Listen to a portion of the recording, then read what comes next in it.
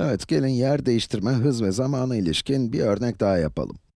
Eğer metin 5 metre bölü saniye hızla 1 dakika boyunca güneye giderse ne kadar yer değiştirmiş olur?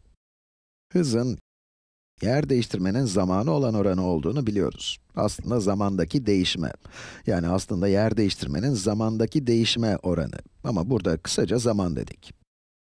Eğer bunu biraz değiştirirsek, iki tarafı da zamanla, yani t ile çarpıyoruz. Burada t'ler birbirini götürüyor ve denklemi düzenlersek, karşımıza yer değiştirme eşittir hız çarpı zaman çıkıyor. Soruda bize yer değiştirmeyi sormuş. Metin ne kadar yer değiştirdi? Ve 1 dakika boyunca yolculuk ettiğini söylüyor. Buradaki 1 dakika zaman. Bazen zamandaki değişim de derler ki gerçekte de öyledir, biraz önce söylediğimiz gibi. Eğer 0. dakikada yolculuğa başladıysa ve 1. dakikada bitirdiyse veya başladığında saat 3:05 iken bitirdiğinde 3:06 ise aslında zamandaki değişimden bahsediyoruz demektir, değil mi? Ama burada delta yani değişim işaretini kullanmayacağım. Çünkü genellikle t kullanılır. Kısacası buradaki t'miz 1 dakika.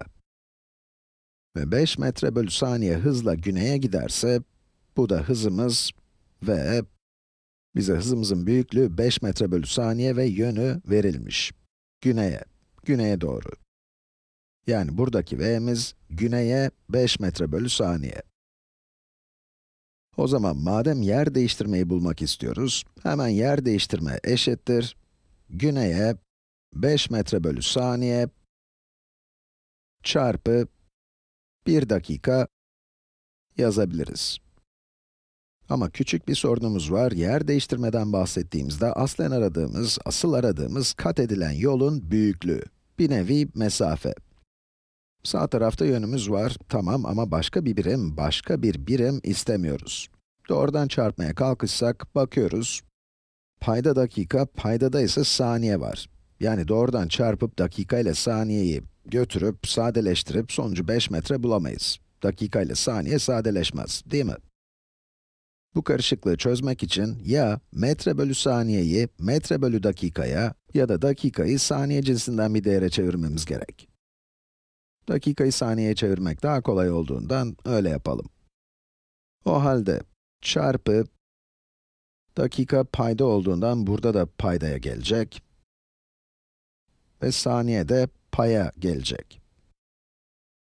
Her dakikada 60 saniye olduğundan saniyenin önüne 60, dakikanın önüne 1 yazalım. Dakikalar birbirini götürdü ve 5 metre bölü saniye çarpı 60 saniye kalıyor. Şahane, çünkü elimizde sadece saniye kaldı.